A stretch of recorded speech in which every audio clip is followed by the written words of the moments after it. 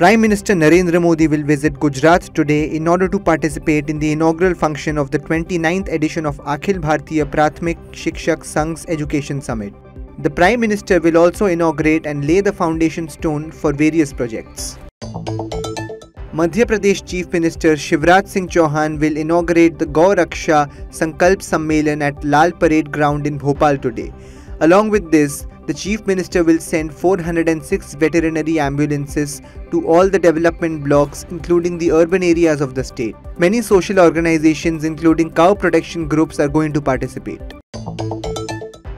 The BJP will unveil an action plan today in order to expose the corruption by the YSR Congress government in Andhra Pradesh.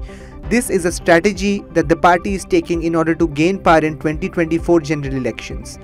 Earlier, Andhra Pradesh BJP chief Sumu Viraju said that the party will submit representations on several issues in various collectorates every Monday. They will submit a charge sheet to the district superintendent of the police, who will take necessary action.